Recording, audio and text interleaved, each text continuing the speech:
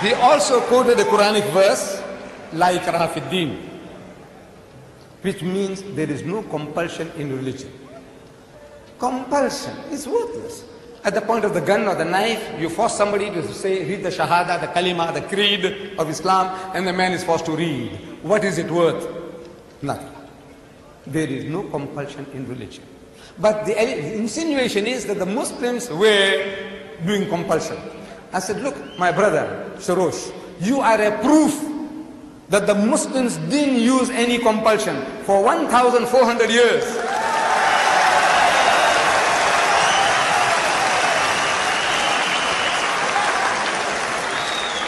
For 1,400 years, you and your other Christians, whom you now say number 14 million, they lived in our midst. In Egypt, the Muslims have been the overlord of that country for 1,400 years. For a few years, the French came, for a few years, the British came, but overall for 1,400 years, the Muslim has been ruling that land. And yet, today, you can boast there are 10 million Coptic Christians in Egypt. If there was compulsion of any kind, there would not have been a single Christian left in the country.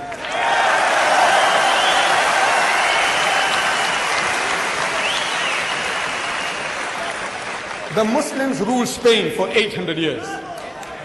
800 years. Because we failed to deliver the message, we were kicked out. We were kicked out. Shame on us. We didn't fulfill our obligations. But if they had used any type of force, even economic force, for 800 years, there would not have been a single Christian left in the country.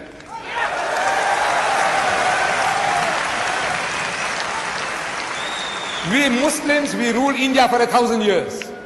But after 1,000 years of Muslim rule, eventually when partition takes place, the Muslim gets 1/4, the Hindu gets 3/4. Why? Because we didn't do the job. We didn't use any compulsion.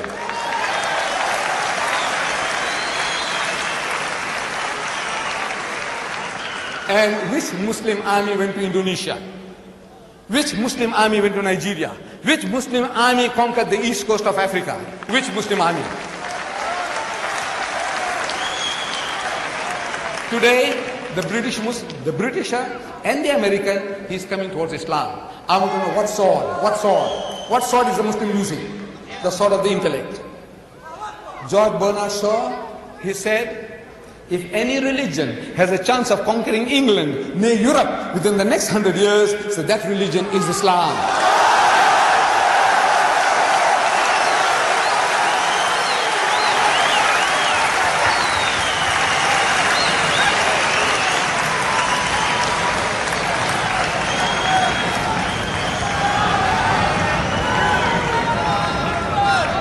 Look,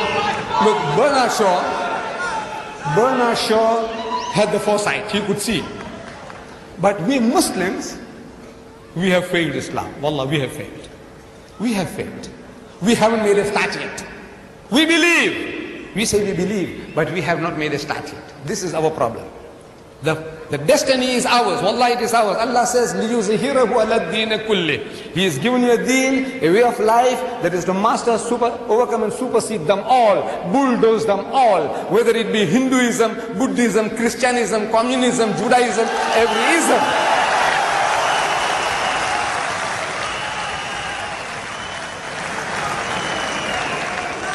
Sword. I'm asking, what sword? Thomas Carlyle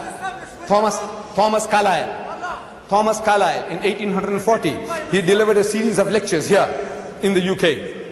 In England, Thomas Carlyle, one of the greatest thinkers of the past century.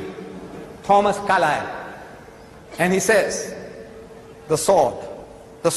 He said, the sword indeed. But where will you get your sword? He said, every new opinion at its beginning is precisely in the minority of one. In one man's head alone, there it dwells as yet. That he take a sword and try to propagate with that will do little for him. He said, first you must get your sword. And how do you get your sword? Through the intellect, through reasoning. Udu ila sabili rabbika bil hikmati. Allah says, invite all to the ways of thy Lord with wisdom. the sword of the intellect, of wisdom. وَالْمَوْعِزَةِ الْحَسَنَةِ, and with beautiful preaching. وَجَادِلْهُمْ بِالَّتِي أَحْسَنَ, and reason with them in the ways that are best and most gracious. This is the sword.